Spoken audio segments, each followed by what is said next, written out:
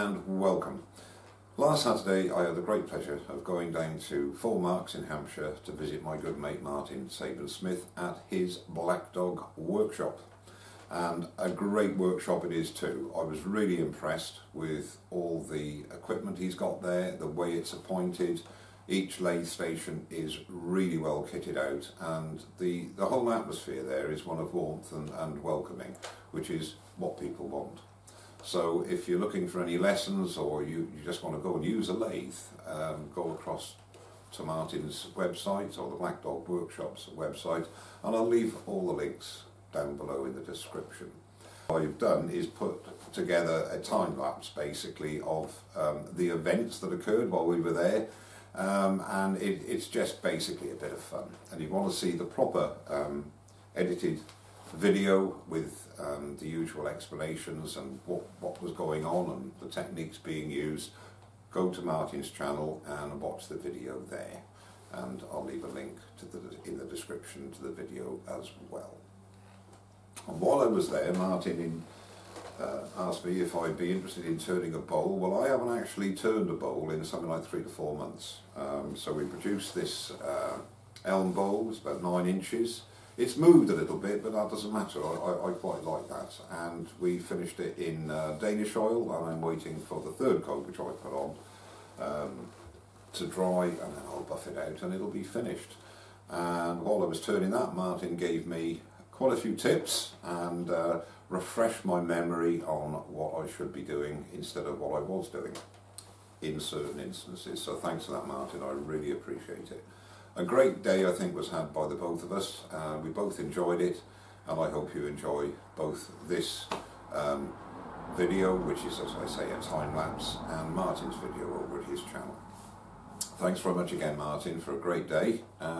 Sit back and enjoy my time lapse of the day's events.